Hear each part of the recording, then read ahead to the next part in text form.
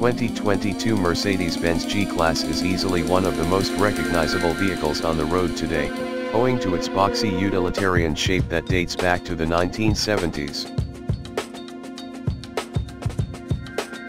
Styling and much of its mechanical underpinnings have roots in the original military vehicle, but its interior is definitely more Beverly Hills than Fort Bragg.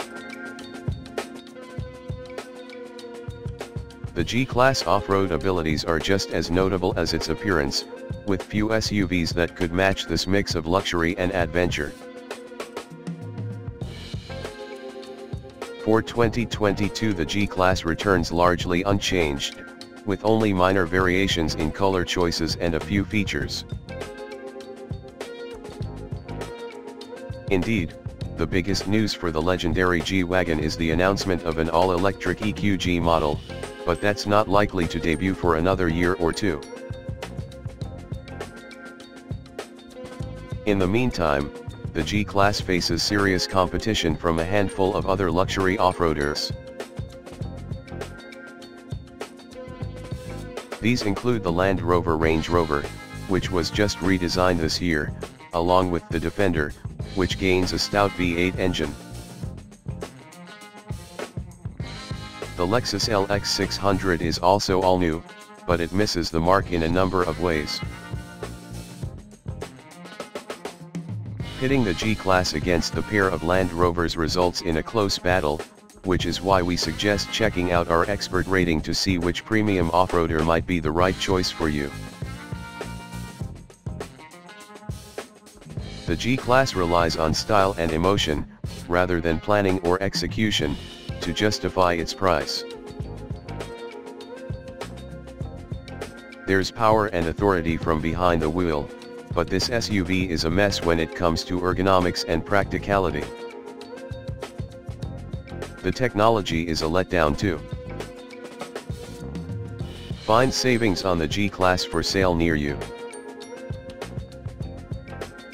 How's the interior? The G-Class boxy shape results in some serious ergonomic limitations. The seats are rather high, and while there's some adjustability, the only seating position that really works is to sit tall and square.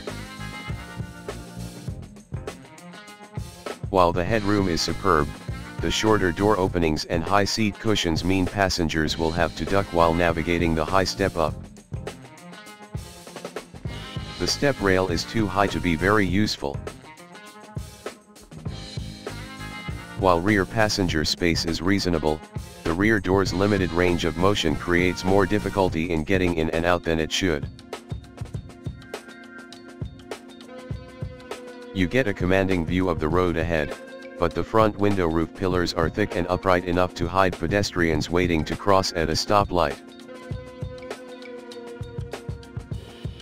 The rear view is partially obstructed by the rear-mounted spare tire, and the small side mirrors don't show you a whole lot either. How's the tech? Sadly, the G-Class is stuck with the old Mercedes-Benz command infotainment system rather than the newer MBUX. It's not a bad system, but it's comparatively limited in functionality. The navigation display and commands are less sophisticated, for example, and the voice commands are finicky and limited. We also had some issues with the G-Class advanced driver aids. Fuel economy. How's the fuel economy? We averaged about 13 mpg in our testing of the G550, which is below the EPA's estimate of 16 mpg in combined city/highway driving for the 2022 model. This Mercedes is a very thirsty vehicle, thirstier than an Escalade and on par with a Lamborghini Urus. Is the G-Class a good value? You have to decide why you want to buy a G-Class. Mercedes offers interiors of this caliber, along with more and newer technology, on some of its less expensive vehicles. Which G-Class does recommend?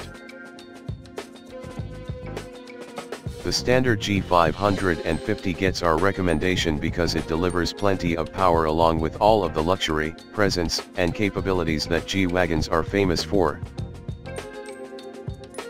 Mercedes-Benz G-Class models. Mercedes offers the 2022 G-Class in standard G550 and performance-tuned AMG G63 specification.